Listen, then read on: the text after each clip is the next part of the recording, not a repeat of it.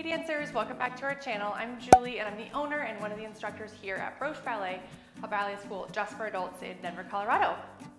I am so glad that you're all having so much fun with our jumping series. If you haven't already taken a look at some of our videos so far, go take a look at our videos on safe jumping, faster petit allegro, and a little grand allegro combination to get started. So in our grand allegro combination, a lot of you had a question about how you switch directions in class. So sometimes you're doing a big grand allegro, and then you do this crazy thing over there in the corner, and all of a sudden you're going the other direction. This is often, there's a couple ways to do it, but the one we're going to talk about today is called a contretemps. It looks like this.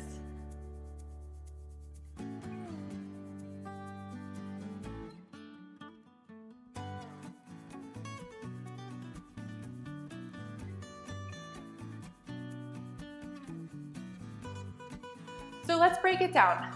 I'm doing just tombe, pas de bourrée, contretemps in that video.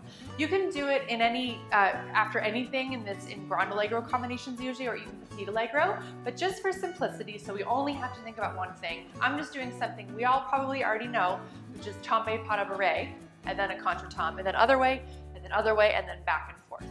So I start with tombe, pas de bourrée. I go tombe, pas de bourrée, back, side, front. I'm going to find in a big fourth, kind of like if in grand allegro if I was going to do a glissade after that. So I'm kind of in this big position. You can do a contretemps from this position anywhere. So I'm going to swing my back leg around. I'm going to push off and swing it around. That's almost like a little rond de jambe there. So I'm going to swing it around. I'm going to jump off of my standing foot, beat, and switch which foot I'm standing on. So let's do that again. So I did my tombe, pas de bourrée, and I land in that big failli. I bring my back foot off the ground, so now my weight is all on my front foot. I bring it around, I jump and I hit it, and I land on that leg. The one that just rond de jambe is the one that I land on. Now my other leg is free, and I can tombe, pas de bourrée the other direction into that failli. My new back leg pushes off and swings around, beat, land. So you want to try to think about a little beat in the air. A beat means you hit your legs together. I want you to think about hitting your inner thighs together and not your feet. So we beat the tops of our legs together. So on that rond de jambe, back leg comes around. I'm going to do it facing you, so we almost beat front, and then we land on it.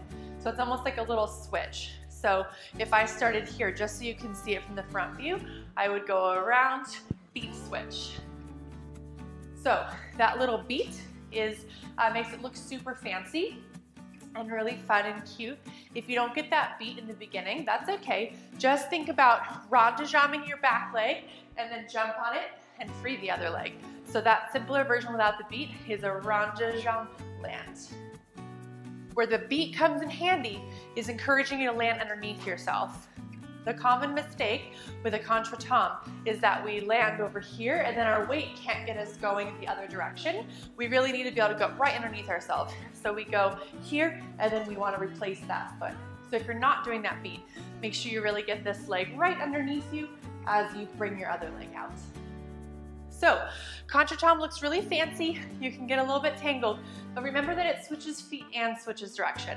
So your back foot comes around and it's the one that you land on.